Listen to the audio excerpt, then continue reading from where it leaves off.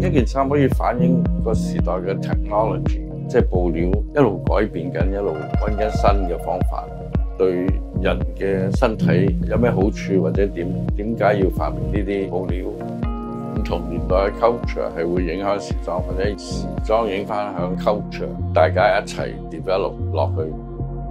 呢個展覽係時間嚟嘅，即係咁多年落嚟，你睇到嘅嘢點樣可以 represent？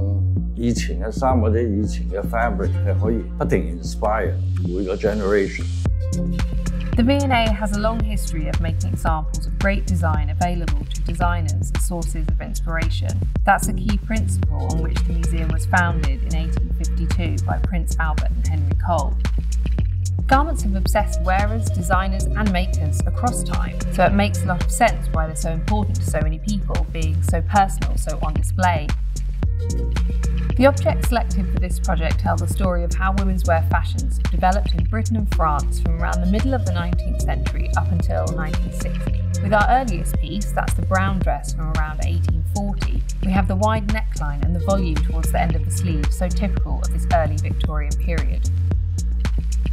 Sparking imagination is very much the basis of this exhibition. The team at K11 have brought in some brilliant designers who are creating exciting new looks based on the historical pieces from the V&A fashion collection. 我哋揾嘅 designer 係佢哋 inspire 埋任何佢揀嘅時代。V&A 由100幾年到1954幾年，咁係隨便佢哋選擇 inspire 佢哋做嘅嘢。因為佢唔同嘅地方，佢譬如上海、日本或者咩，有佢哋自己本身嘅 culture， 睇下佢 as a Japanese 或者一個上海人，佢哋點樣 inspire 做啲咩出嚟。